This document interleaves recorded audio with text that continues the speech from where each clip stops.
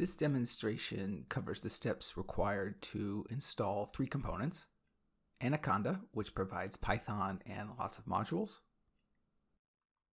PyCharm and Visual Studio Code, both of which are development environments that one can use to complete the course.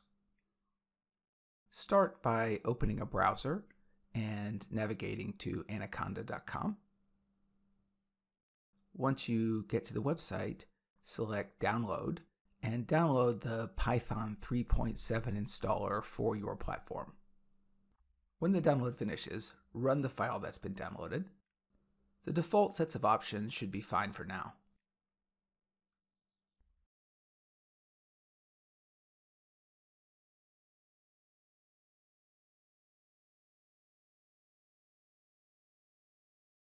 While Anaconda is installing, search for VS Code download. The first link should be the correct site to download the files. Go to this link and download Visual Studio Code for your platform. Once the download is finished, go ahead and run it.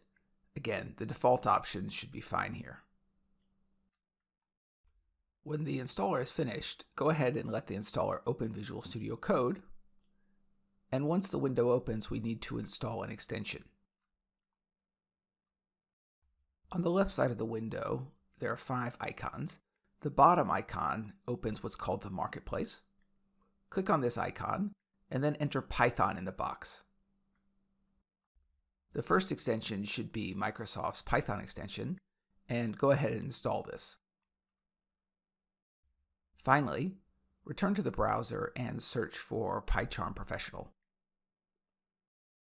Click on the first link that shows up in Google, and then select Download under Professional. When the download completes, go ahead and run it. The default options here should be fine, although I like to let the installer place an icon on the desktop. And that's all. The only thing left to do is to let all 3 installers finish their jobs. Both Anaconda and PyCharm are large programs, and so it will take longer than this demonstration showed to actually complete. Be sure to complete the installers of both of these programs before proceeding to the next steps.